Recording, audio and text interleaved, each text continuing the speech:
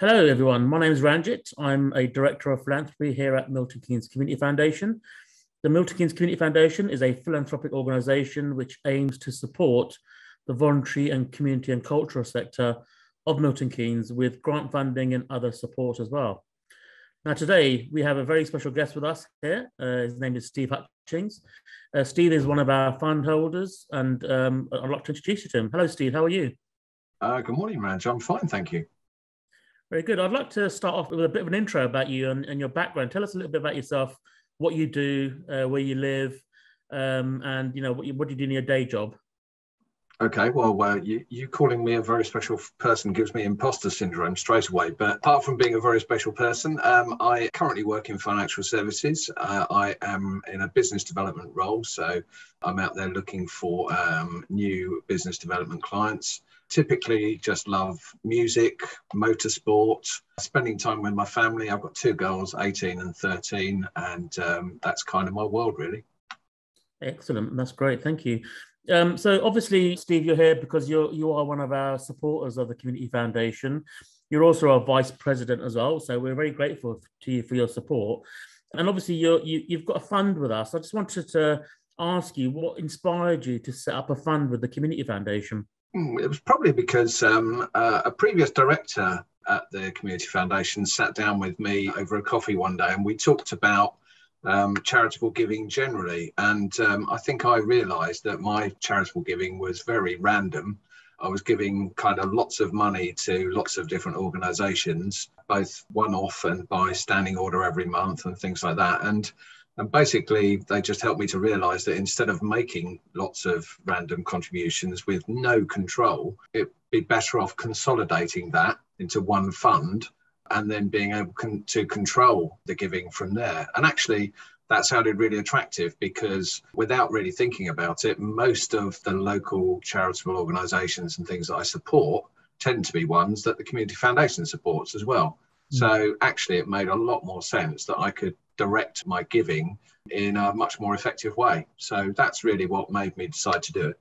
Excellent. Yeah. So that makes sense, doesn't it? Because often we can give money to charities, and there's lots of really important charities out there. But if you want a sense of control in terms of knowing that your funds are utilised the way you want them to be utilised, this is one of the great ways of doing it through the Community Foundation. Just want to talk a little bit more about your intentions of support and what your fund is all about. So do you want to just give us a bit of an idea of your fund and in terms of the kind of beneficiaries and the criteria you wanted to set and why you wanted to go for that particular criteria?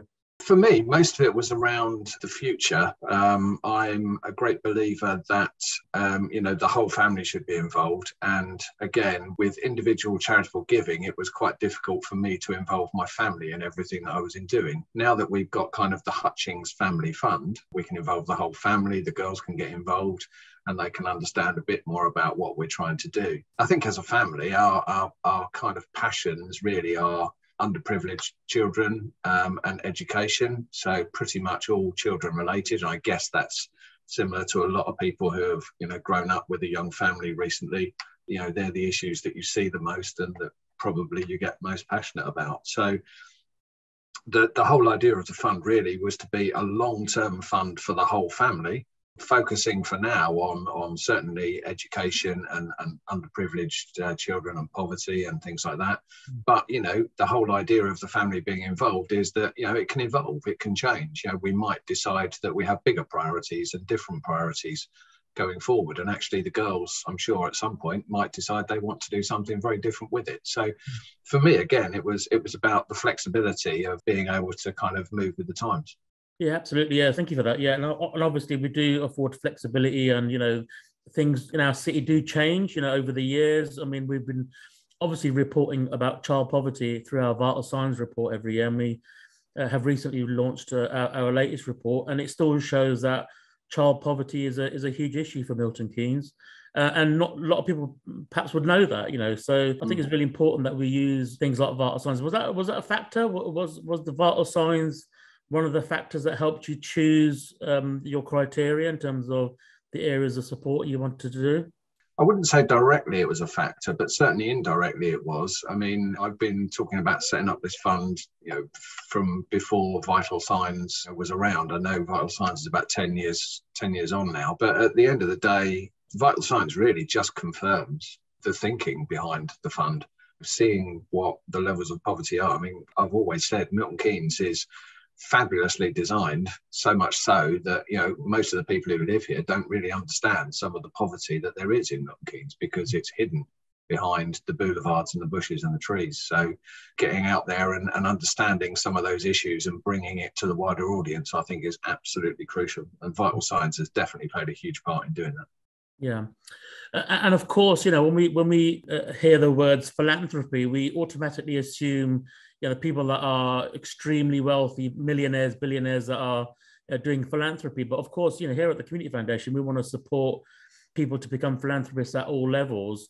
And I think, the example of your example in terms of you started off with a small fund, small donations towards to your fund, and now it's at the level where it's, generating enough income for it to give grants. And that's a really inspiring story, I think, for anyone out there to think about philanthropy and, becoming a philanthropist in their own right. What was your view on all of that? And did that, the Acorn Fund that you set up, was that a really useful way of starting for you? Yeah, without a doubt. I mean, I kind of view it as like a savings plan, really, except I don't get the benefit from the savings, the community does. And I can't believe actually how quickly it's mounted up, but anybody will tell you, anybody who does a regular savings plan will know how quickly it all mounts up. So I've been in Milton Keynes now I've been working in Milton Keynes for 17 years, been living here for 15. I've been doing things for the local community organisations pretty much all of that time. So when you think about the amount of money that's involved and actually you put it all in one pot, it just goes to show it's easily done. It's easily done. Yeah. So anyone that's out there that's aspiring to become a philanthropist, what would your advice be to them? Do it would be my advice. I think there's a lot of different things about philanthropy that are misunderstood. Philanthropy doesn't, for a first and foremost thing, mean it's about money. There are lots of things that people can do to help various different organisations, expertise that people have got they can give. Philanthropy, I think, gets a bit of a bad rap. If you get approached somewhere, you always think that people are going to ask you to make a donation. I'm always able to say, well, actually, I actually do a controlled version of giving, and so therefore I know that I am supporting the causes I want to support through that giving. And I just think taking control of it is way better than just the ad hoc 10, 20, 30, 40, 50 pounds here and there. Yeah, of course, we all have to support our friends when they do the marathon and that type of stuff. But actually, if you're just giving occasional bits of money to national charities, you have no idea if or what impact that makes. If you're doing something locally, you can actually see what the organisations are doing in the local community and how they're improving things. So why would you not want your money to make an impact and be able to see that? So, to do something through the Community Foundation, for me, is the ideal way forward. The Community Foundation are the people who see the bigger picture.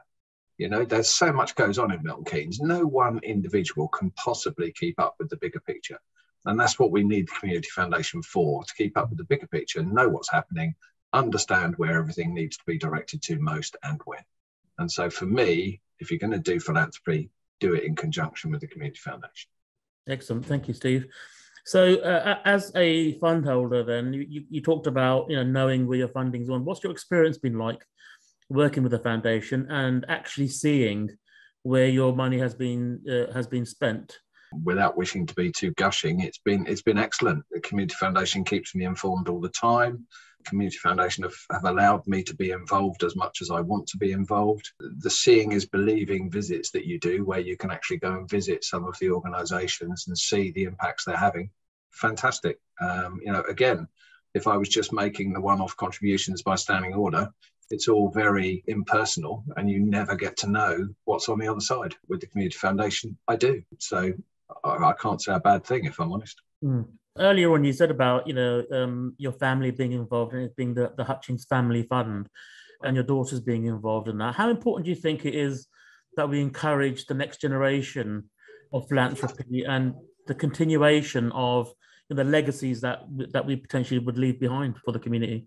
I think from that perspective, the next generation is kind of where my passions come from, really. If you think about it logically, as I said before, if it's about child poverty, disadvantaged children, education, things like that, that's all stuff that's affecting the next generation. The Vital Signs report that's just come out shows that we've got lots and lots to do. When you think about the way the pandemic has ravaged all of those areas, poverty and education, something like 200,000 hours of schooling missed for kids.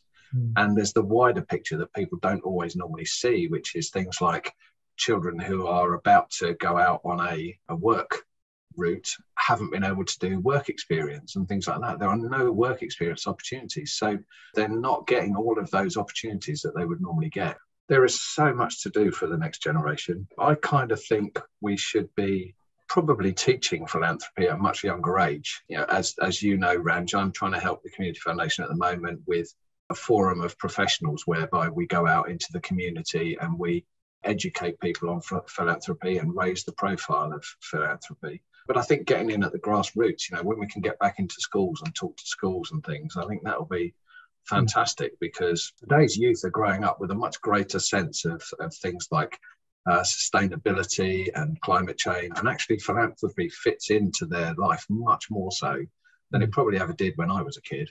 But there's a lot to know, and I think the earlier we can get to them and educate them, the better that the environment's going to be. So the next generation is crucial to me, absolutely crucial.